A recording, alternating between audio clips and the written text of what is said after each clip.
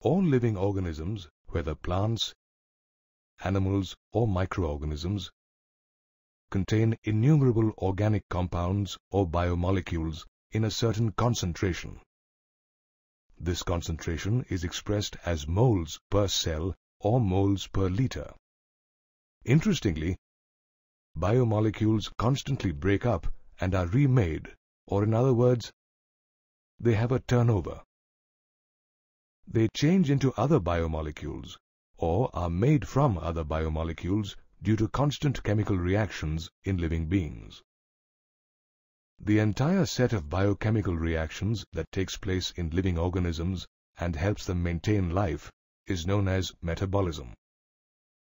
Metabolism is important to living beings to maintain their structures, growth and reproduction, and helps them respond to their environments.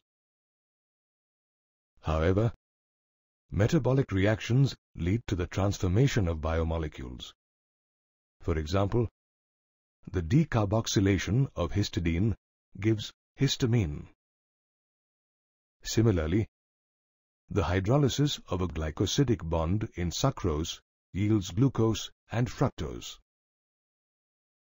Most of these reactions do not occur in isolation and are usually linked to other reactions. In fact, the series of linked chemical reactions that transforms biomolecules is called metabolic pathways. These pathways take a specific path and include specific biomolecules. They can be either linear, as in the process of glycolysis, or circular, as in the Krebs cycle. Metabolic pathways can be divided into two categories: anabolic pathways and catabolic pathways. Anabolic or biosynthetic pathways lead to more complex structures from a simple one. For example, the process of glycogenesis, which involves the biosynthesis of glycogen from glucose. In other words, glucose molecules are added to chains of glycogen for storage. On the other hand, catabolic pathways lead to a simple structure from a complex one. They involve degradation and also lead to a release of energy. For example, the process of glycogenolysis, which leads to the breakdown of glycogen to glucose.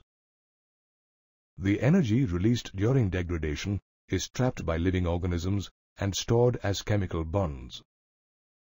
Later, this bond energy is utilized for biosynthetic, osmotic, and mechanical work whenever the need arises.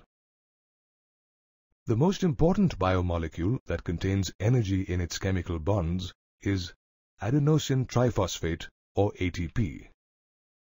When bonds of ATP break, a lot of energy is released. ATP also transports chemical energy within cells for metabolism.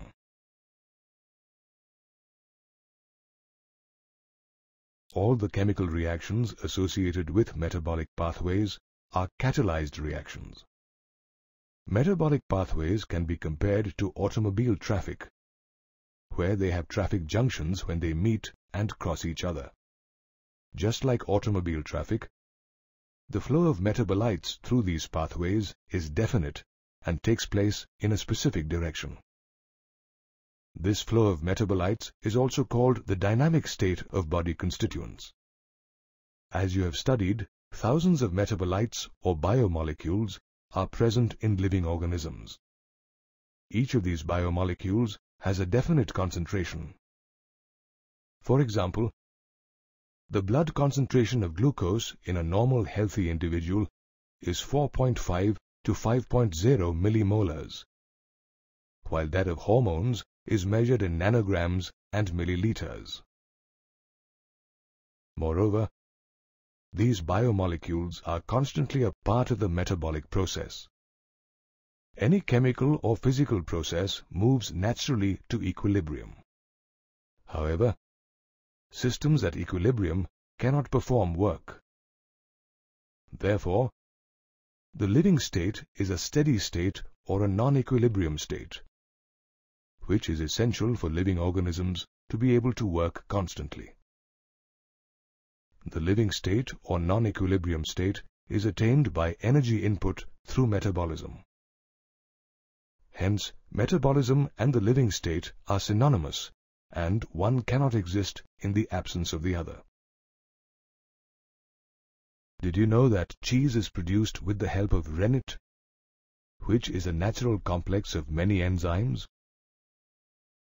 Enzymes act as biological catalysts in a living system and change the rate of reactions without themselves getting altered. While most enzymes are proteins, some nucleic acids also behave like enzymes. These nucleic acids are called ribozymes. Just as with proteins, enzymes have a primary, secondary, and tertiary structure. While the primary structure is an amino acid sequence, the tertiary structure folds and crisscrosses on itself, creating many crevices or pockets. One of these pockets is called the active site. A substrate fits into this active site of the enzyme and enables it to catalyze reactions at a high rate. While enzymes catalyze chemical reactions, they are very different from inorganic catalysts.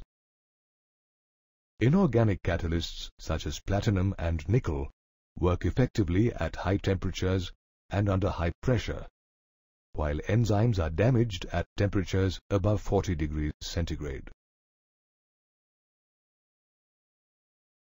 However, some enzymes, such as thermolysin, can be isolated from thermophilic organisms that live in high-temperature environments like sulfur springs. These enzymes retain their catalytic power even at temperatures as high as 80 to 90 degrees centigrade. To understand the working of enzymes, we'll begin by learning more about chemical reactions. Chemical compounds undergo physical and chemical changes. When a compound changes shape without breaking its existing bonds, it is said to be a physical change. For example, ice melting to form water.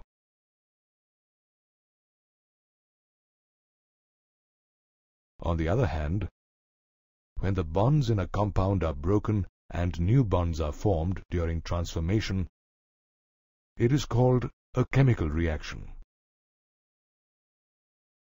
The rate of a reaction is defined as the amount of a product formed per unit time. It can be expressed as delta P upon delta T. Various factors such as temperature and pressure influence the rate of reaction.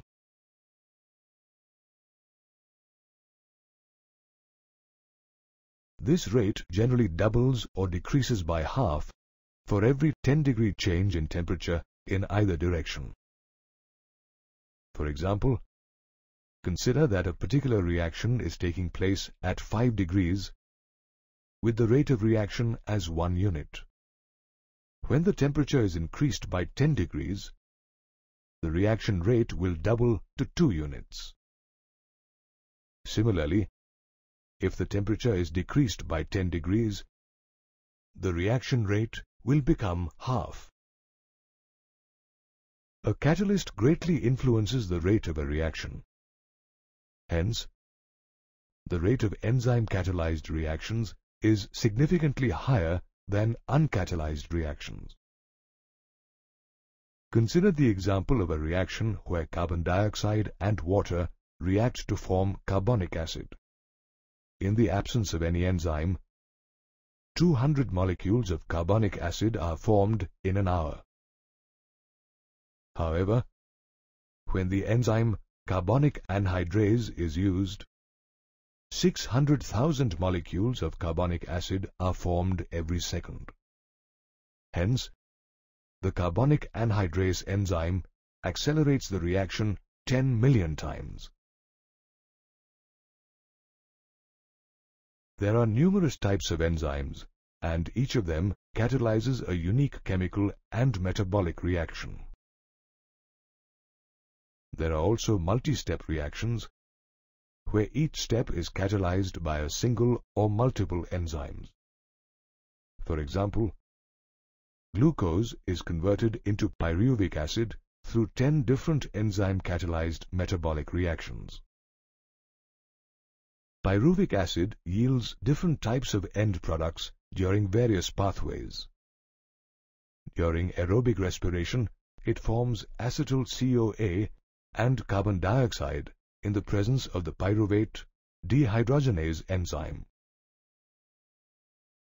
While during anaerobic respiration in the muscles, in the presence of the enzyme lactate dehydrogenase, pyruvic acid leads to the formation of lactic acid.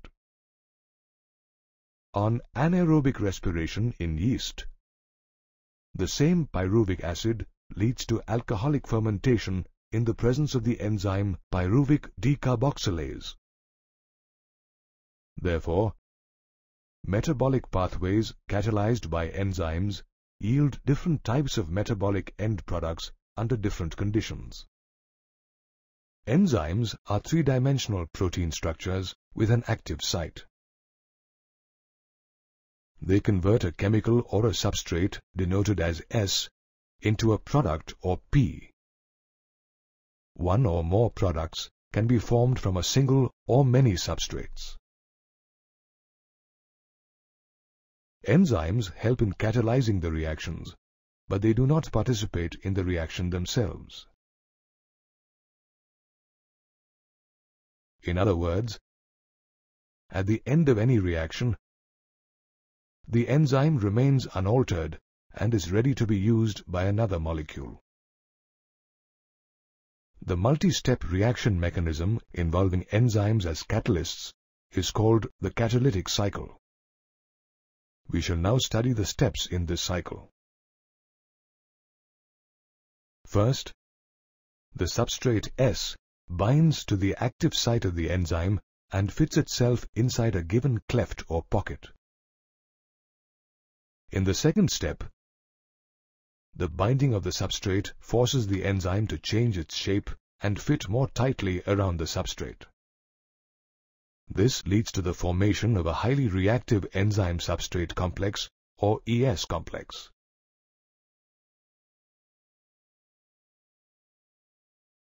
This complex is short-lived due to its instability, but it is extremely important for catalysis. These temporarily formed complexes are also known as transition state structures. In the third step, the active site of the enzyme breaks or forms chemical bonds and a new enzyme product complex or EP complex is formed. This EP complex is also unstable. Finally, in the fourth step, the structure of the substrate is transformed into the structure of the products. During the enzyme action, there can be many temporary, unstable structural states between the stable substrate and the product. For example, ES and EP complexes. These states are also known as altered structural states. Stability refers to the energy status of the molecule or the structure. In other words, stable structures can exist in nature without any uptake or release of energy. For example, S and P have a low energy status and are stable, whereas ES and EP complexes with a high energy status are unstable.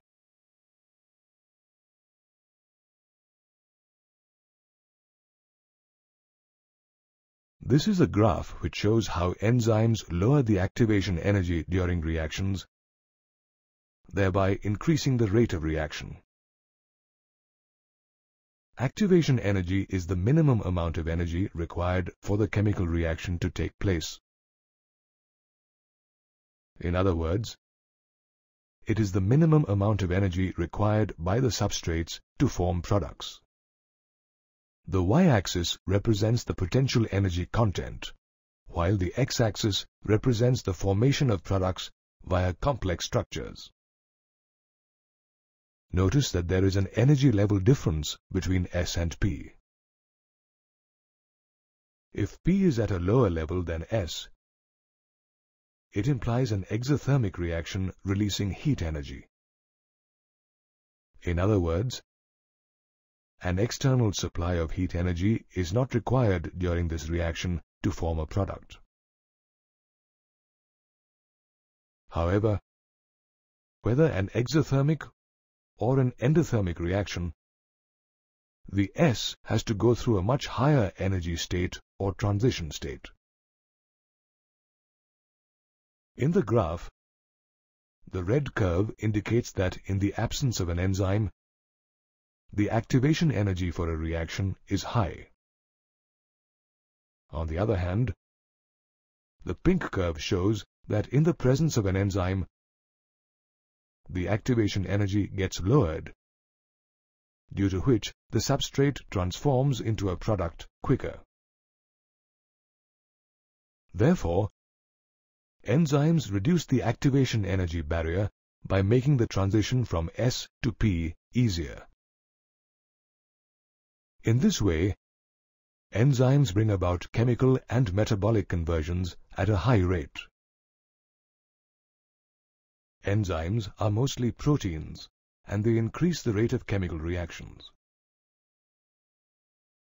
Just like proteins, enzymes also have a primary, secondary, and tertiary structure. A change in a few factors can affect the activity of enzymes and can alter the tertiary structure of the protein. These factors include temperature, pH, change in substrate concentration, or the binding of specific chemicals that regulate the activity of enzymes. Let's take a look at each of these factors. Temperature and the pH factor affect the enzyme activity immensely. Typically, enzymes function in a narrow range of temperature and pH. While low temperature preserves the enzyme when it is in a temporarily inactive state, high temperature destroys the activity of enzymes as the proteins get denatured by heat. In other words, the tertiary structure of proteins is destroyed and they become functionally inactive. Every enzyme demonstrates its highest activity at a particular pH level and temperature, which are called optimum pH and optimum temperature respectively. These following graphs depict the impact of change in pH and temperature on enzyme activity. As shown by the graphs, enzyme activity increases steadily with an increase in pH and temperature up to the optimum pH and optimum temperature. Enzyme activity is the highest at this point. Thereafter, with an increase in pH and temperature, enzyme activity decreases as they get denatured and are not available for catalyzing reactions. Notice that enzyme activity is also low below the optimum value.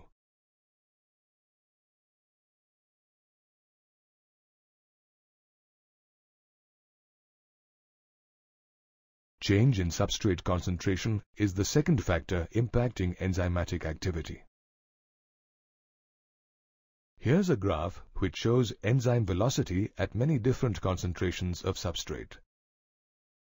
If the substrate concentration increases, initially, the velocity of enzymatic reaction rises. In the final stage, the reaction reaches a maximum velocity or Vmax. This velocity does not rise any further, even if there is an increase in the concentration of the substrate. The reason is that at Vmax, enzyme molecules are less than substrate molecules. After the saturation of these molecules, there are no free enzyme molecules that can bind with the extra substrate molecules. The third factor that shuts off enzyme activity is the binding of a certain chemical. This process is called inhibition, and the chemical that induces it is called an inhibitor.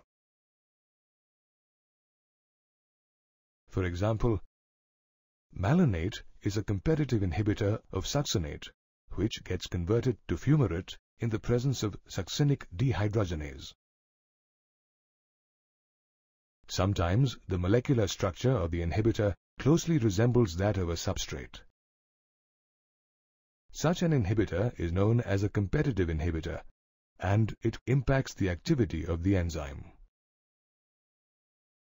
Since this inhibitor is structurally similar to the substrate, it competes with the substrate for the substrate binding site of the enzyme. As a result, the substrate cannot bind and enzyme action is reduced. For example, penicillin binds at the active site and inhibits the transpeptidase enzyme that cross-links the peptidoglycan strand to form the bacterial cell wall. This competitive inhibition is used to control bacterial pathogens.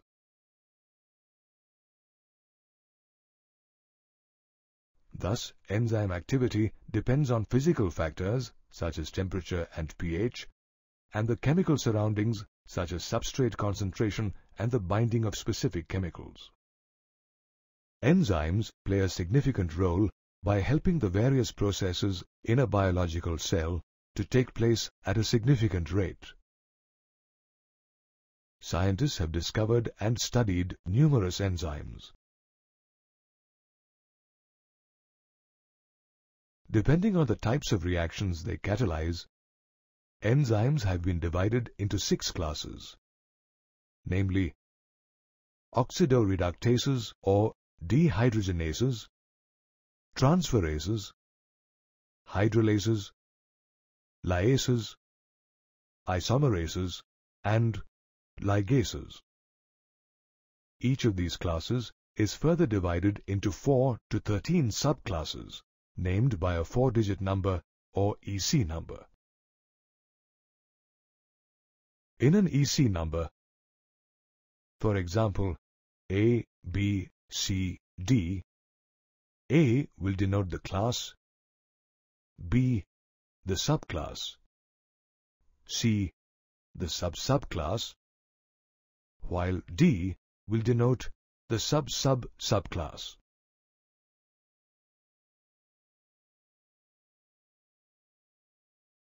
Oxidoreductases or dehydrogenases are enzymes that catalyze the transfer of electrons and hydrogen ions from one molecule, called the reductant, to another molecule or the oxidant. Here, the reductant is the electron donor, while the oxidant is the electron acceptor. An example of an oxidoreductase enzyme is lactic dehydrogenase, which converts pyruvic acid into lactic acid and vice versa. The second class of enzymes is transferases. These enzymes catalyze the transfer of a functional group G, other than hydrogen, between the two substrates S and S'. For example, the enzyme transmanase transfers the amino group from alanine to oxaloacetic acid, forming pyruvic acid and aspartic acid. The third class of enzymes, or hydrolases, catalyzes the hydrolysis of bonds such as ester, ether, peptide, glycoside, carbon-carbon bonds, halide bonds, or phosphorus and nitrogen bonds. For example, the hydrolysis of glycosidic bonds in sucrose by sucrase leads to the formation of glucose and fructose. Lyases comprise the fourth class of enzymes that catalyze the removal of bonds by mechanisms other than hydrolysis and oxidation. Lyases use mechanisms such as forming double bonds or a new ring structure for catalysis. An example is aldolases, which cleaves the aldol groups in fructose 1,6-biphosphate and forms dihydroxyacetone phosphate and glyceraldehyde 3-phosphate. The fifth class of enzymes, called isomerases, catalyzes the interconversion of optical, positional, and geometric isomers. For example, during glycolysis, phosphohexose isomerase catalyzes the conversion of glucose 6-phosphate to fructose 6-phosphate. Ligases form the sixth class of enzymes. They catalyze the linking together of two compounds. For example, the joining of carbon with oxygen, carbon with sulfur, carbon with nitrogen, and phosphate with oxygen bonds is catalyzed by ligases.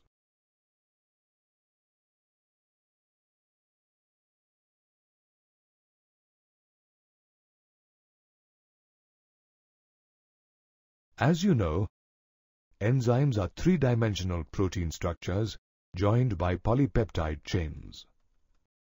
However, sometimes non-protein chemical compounds also bind to the enzyme and make it catalytically active. These chemical compounds are called cofactors, while the protein part of such enzymes is known as apoenzyme. There are three kinds of cofactors: prosthetic groups, coenzymes, and metal ions. Prosthetic groups are organic compounds that are tightly bound to the apoenzyme. For example, in the enzyme complex succinate dehydrogenase, FAD of flavin-adenine is a prosthetic group that oxidizes succinate to fumarate in the 8th step of the citric acid cycle. Coenzymes are also organic compounds which get bound to apoenzymes for a brief period during catalysis. In fact, coenzymes act as cofactors in a number of different enzymatic reactions. Common examples of coenzymes are NAD or nicotinamide, adenine, dinucleotide, and coenzyme A. The third type of cofactors is metal ions. They are required by enzymes to form coordination bonds with side chains at the active site and one or more coordination bond with the substrate.